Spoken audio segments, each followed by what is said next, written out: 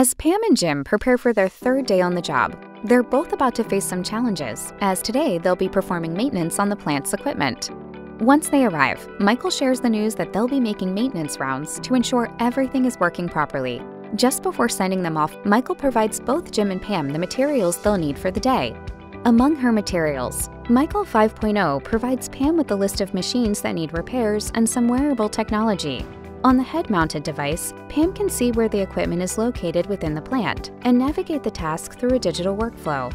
Michael also explains that the body devices will help monitor important things like her water intake, body temperature, heart rate, and ergonomic movement to ensure she doesn't overexert herself. Pam is very appreciative of these extra measures and appears excited despite the tough day ahead. While Pam is performing maintenance rounds, Michael 5.0 can monitor Pam's condition and address any possible injuries immediately.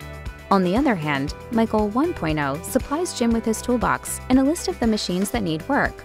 Jim makes his way onto the floor, guessing where to start first.